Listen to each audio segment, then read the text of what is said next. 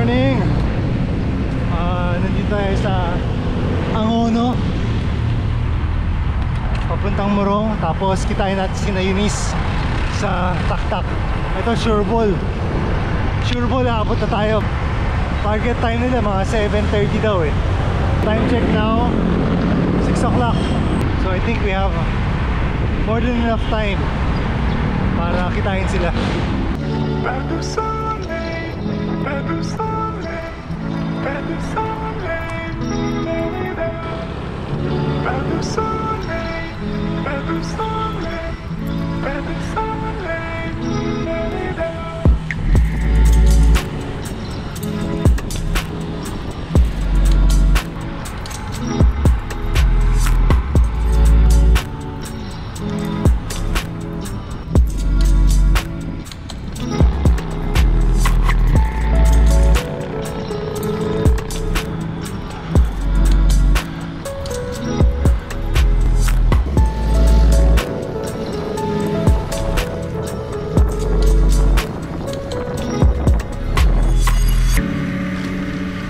Finally, GoPro nag-open ka rin.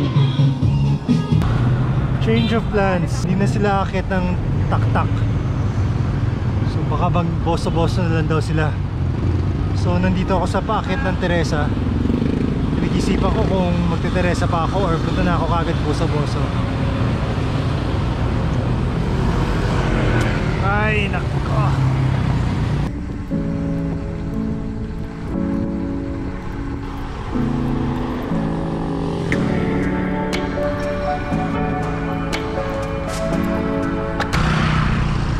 Okay, so nag-decide tayo na puntahan na lang talaga si Eunice sa Boso-Boso. Medyo long cut to. Sige, tignan natin kung ano oras tayo makarating dun. Estimate ko mga 8 o'clock. Mga dalawang climbs pa to.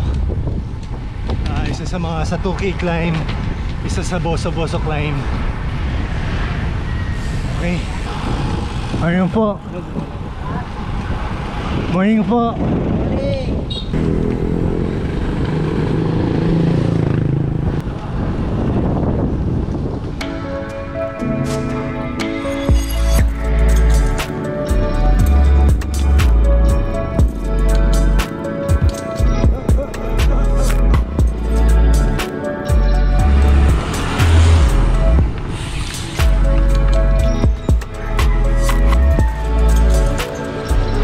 Look, fixing the road. Time check 7:30. Pakit na tayo ng Pinugay climb. Tingnan natin kung tama yung estimate natin na alas 8 sa Ahon Coffee.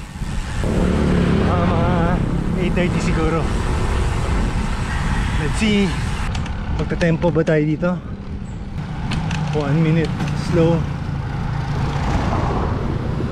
20 seconds fast. Small chain ring.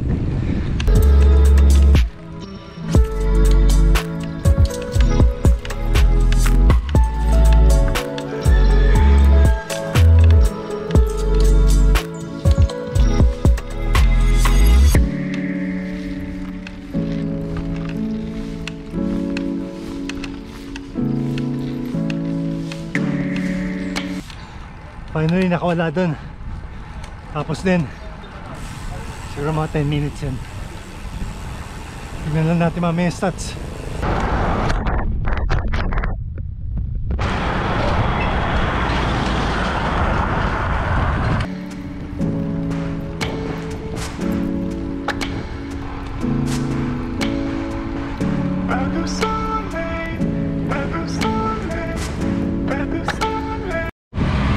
Okay, so pakit tayo Boso-Boso. Time check 7:56.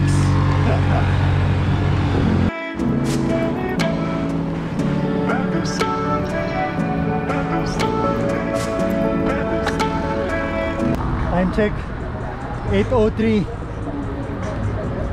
Malapit na tayo sa may Boso Hotel.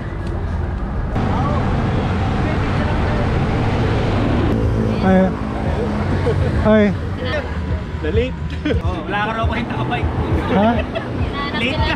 Tangali ka raw magising eh. Wala si Kurt sabi. Si Kurt wala. Coffee. Haba ng pila eh.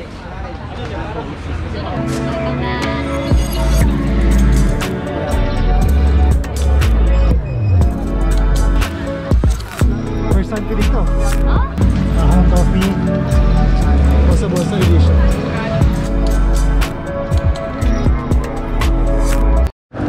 Buhay niya.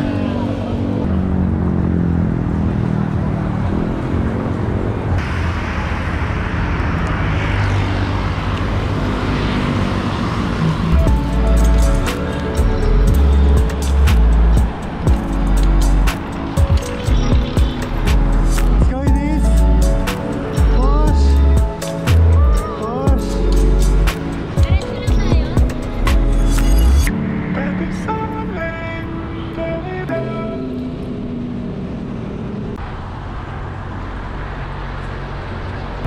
Time check. It's 9:20 with 80 kilometers. Hintayin lang natin si Eunice. Let's go. Let's go. Wala ka. Ready, get set, go.